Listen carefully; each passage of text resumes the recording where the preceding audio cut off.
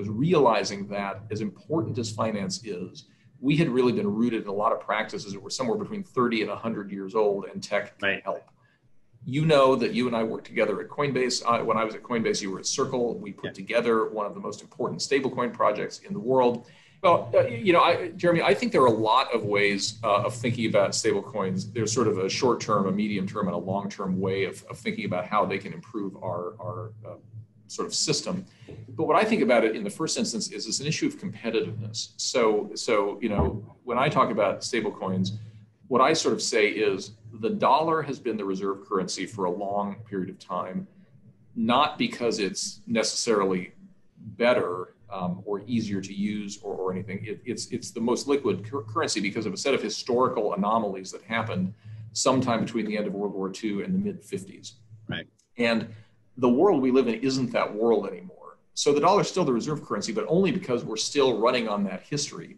Yeah. The problem is the history is not likely to preserve our role as the reserve currency forever. And you see this in the fact that global central banks have been reducing their dollar holdings and diversifying away from the dollar every quarter going back now 4, 5, 6 years. This seems to be an inevitable trend.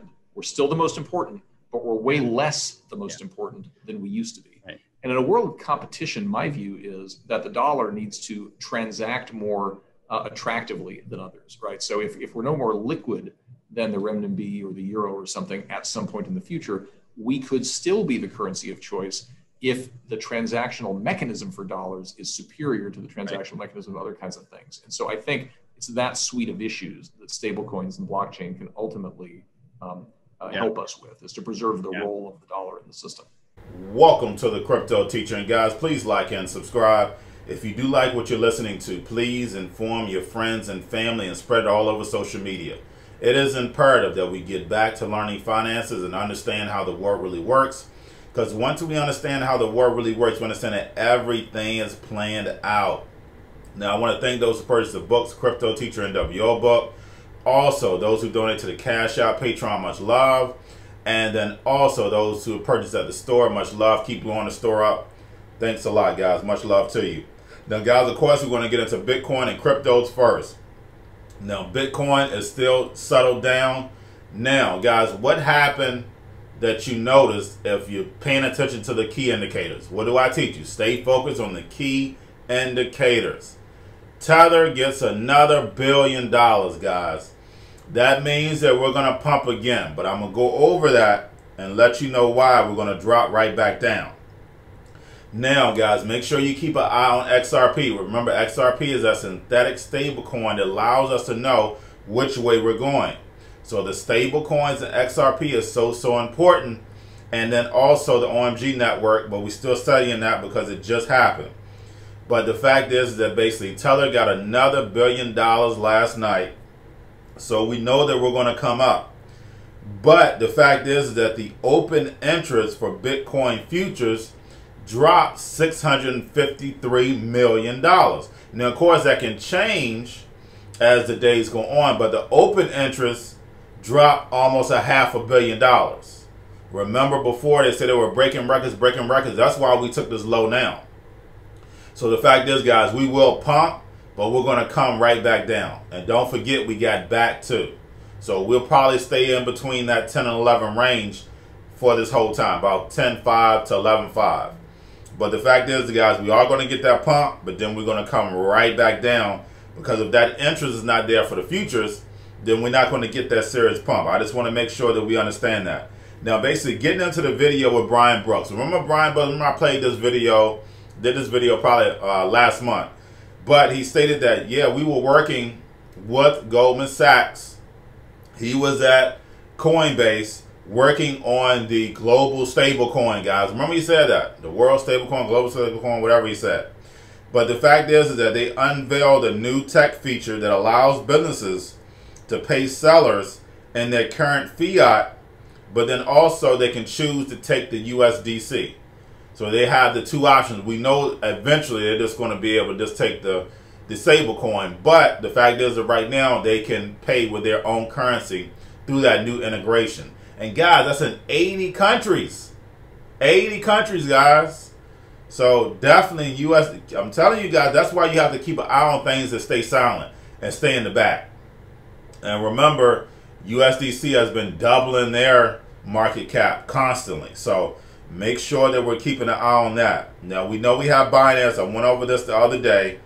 Launched a centralized automated maker pool for liquidity providers. So DeFi, decentralized, what Binance do, come and do, centralized.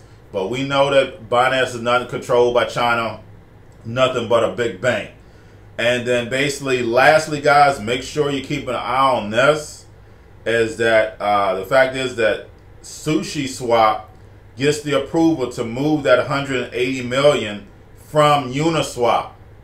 So guys, make sure you're taking advantage of SushiSwap. If you're in my Patreon, I advise you of this before already.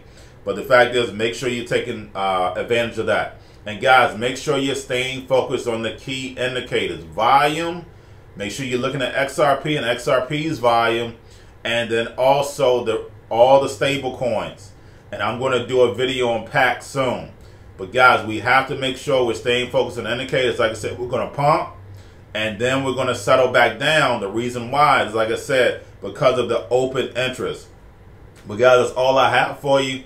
Don't forget about the books, Cryptoteacher NWO book, your cryptos, Coinbase, Bitrue, Binance, and then also your stocks. You have Kobo, chip stocks, gaming, banking stocks, also at-home stocks, guys. Make sure you're staying focused on those. And then also the C word, make sure you're staying focused on the biotech stocks. And then also, because everybody's sitting at home getting free money or waiting on that extra free money, what are they doing? Drinking and smoking weed. Don't forget about those stocks. And then also, guys, when I start my stock channel up, basically I'm going to explain to you calls and shorts. So therefore, you don't care whether the market goes up or down. You can take advantage of it. So the fact is that right now, the market went down a couple of days. You still make money because people are shorting. And the same way, if it goes up, you know, you put calls in. But the fact is that you don't have to buy a whole share.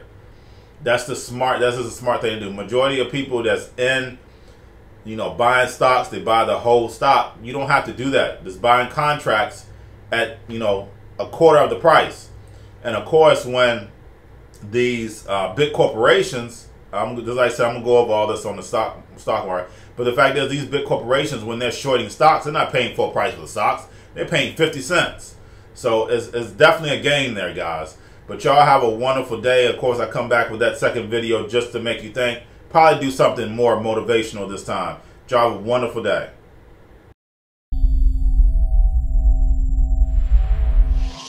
Why can't you rely on technical analysis and charts alone to have results on the market? I think you can't have, not because there's anything wrong with charts and fundamentals. I mean, if you're going to trade or buy equities or trade indices or gold or, you know, Forex or anything for that matter, it's the intelligent thing to do. I should look at charts and I should look at fundamentals. The problem you have there, which I discovered very early in my trading, is that everybody else is looking at the same charts and the same fundamentals. And the market is looking at the same charts and the fundamentals. The market knows you as a retail trader is looking at that chart, and you're going to buy at a certain level, and you're going to sell at a certain level. They know, they predict what you're going to do, so they do the opposite, because if they don't, they're not going to take your money. So you're bound to lose if you're just relying on technical analysis and fundamentals, because they know exactly what chart you're looking at. The millions of people looking at the same chart. Oh, I've looked at the charts. I know where it's going to be a sell and a buy.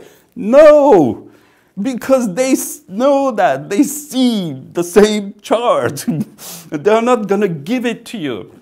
If they give it to you, if they let you buy it at that level, then they're not going to take your money. They're there to take your money. So are the markets rigged? 100% they're rigged. But thank God they're rigged.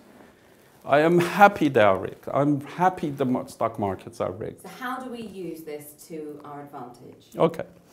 First of all, I am absolutely over the moon that stock markets are rigged. Since I found it's rigged and fixed, I said, thank God they're fixed and rigged. And people still don't believe they're rigged. People go, oh, demand and supply, oh, price of dollar, price of this, gold has gone up, and all of them come out wrong because they're rigged. So they don't move to any kind of logical pattern most of the time. And imagine if the US markets were not rigged. They were not fixed every day. Then you would have all kinds of rumors, you would have certain parties influencing it, taking it up and down. You would never make money. It would be such a mess. It's such a chaos. How could you possibly make money? It would be like trading some stocks, which some news comes from here and there. But when they're rigged, when I know, okay, today they're gonna, from here to New Year, they're going to take Dow Jones from 18 to 19,000 plus and then 20,000. So I know that's their plan. So I can predict that, so I can bet on that because it's rigged. Yes, if it was left to like supply and demand and this trader buying that or that rumor coming from there, it would go up and down and go nowhere and nobody would make money. It wouldn't be a market worth trading on. And I would say try to figure out the macro geopolitical agendas and the psychology of the market rather than the technical and fundamental analysis.